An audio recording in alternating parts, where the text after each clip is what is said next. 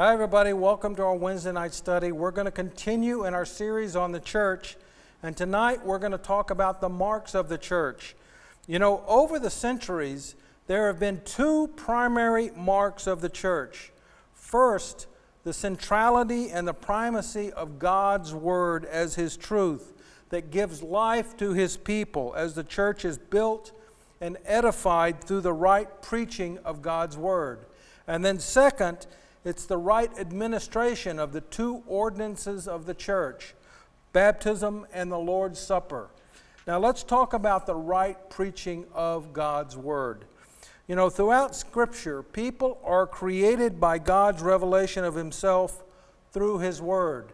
Now God's Holy Spirit accompanied the Word, generating life in His people. For example, we see that in Genesis 1 and 2, as God breathes life into all creation.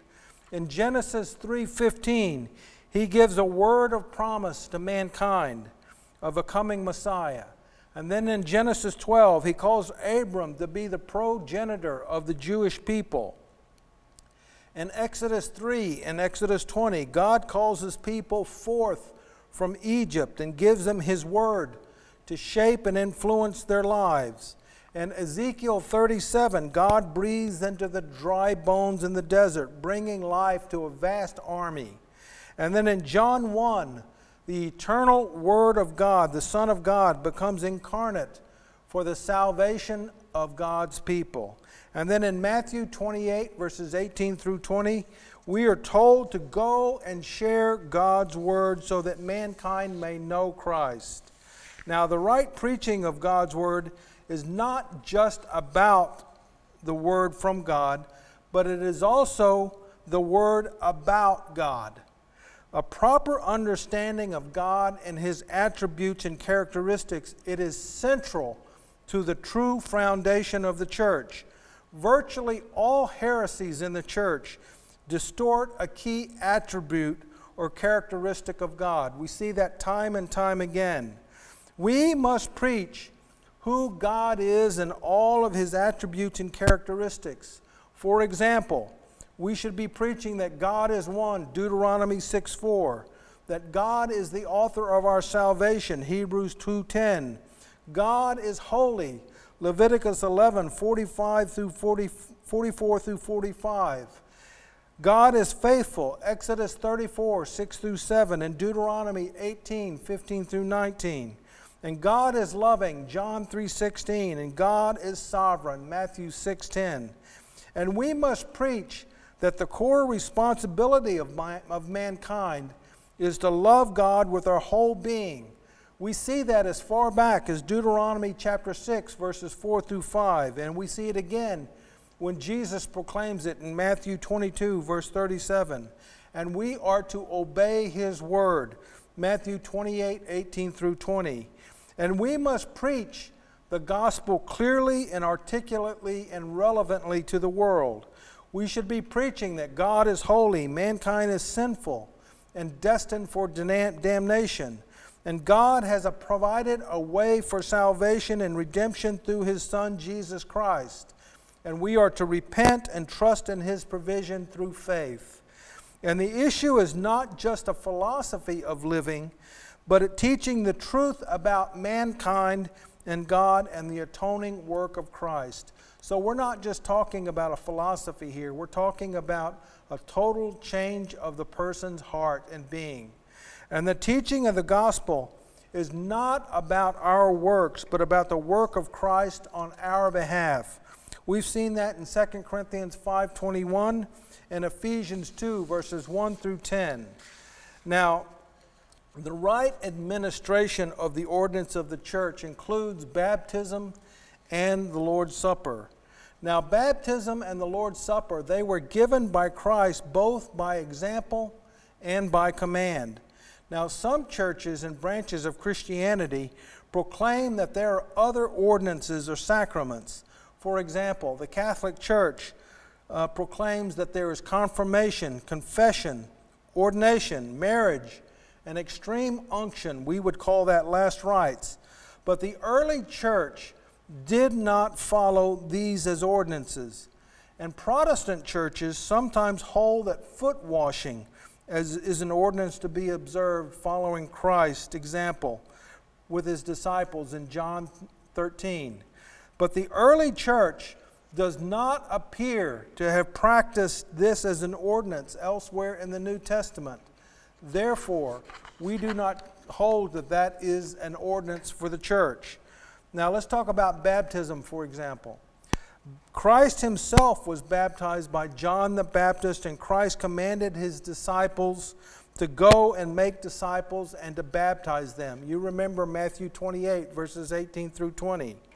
The book of Acts and the New Testament letters, they point out that this was a common practice in the early church.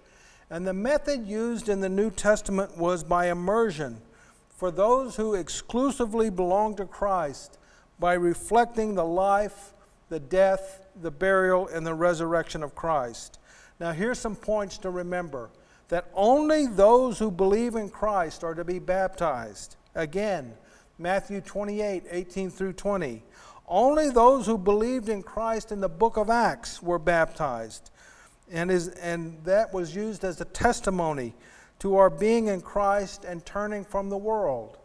And Paul teaches the twin assumption that those who believe in Christ are baptized, and those who are baptized believe in Christ. We see that in Romans 6, and in Galatians 3, and in Colossians 2. Baptism is associated with salvation, not the cause of salvation. Acts 2:38 and 1 Peter 3:21 through 22. It confesses the grace of God in our lives. It is a great testimony to the gospel of Jesus Christ in our lives. Now, let's talk about infant baptism for a minute. Now, some in the church support infant baptism because they say that baptism is the instrument that God uses to regenerate the infant. But the issue with this position is this: the New Testament never teaches that baptism is salvific. Baptism always comes after saving faith.